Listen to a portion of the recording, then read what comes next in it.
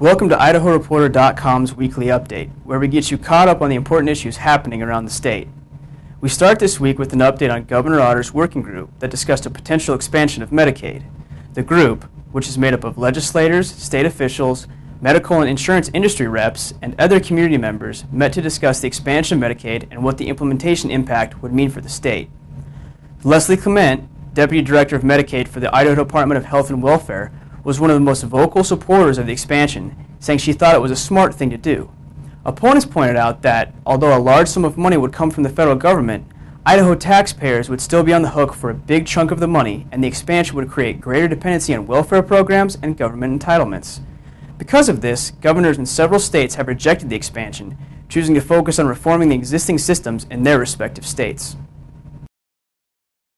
This past legislative session saw another push to slow down the wind energy industry, with Representative Eric Simpson proposing legislation for a moratorium so that the issue could be studied more.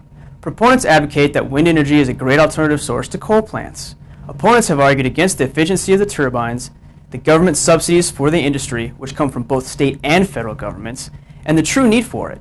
In fact, the Idaho Public Utilities Commission heard arguments as to how much alternative energy Idaho utilities should have to purchase and how much they should have to pay for that. Idaho Power says they don't need the power when there is light demand. The company wants the commission to approve a plan to manage the wind energy during low demand periods so it can save ratepayers some money.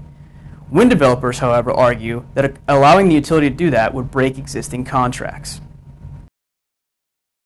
The Idaho Land Board is garnering attention again, this time for its leasing of space at 803 West Bannock in downtown Boise. The IDL leased the property to 10 Barrel Brewing, a brewery based out of Bend, Oregon.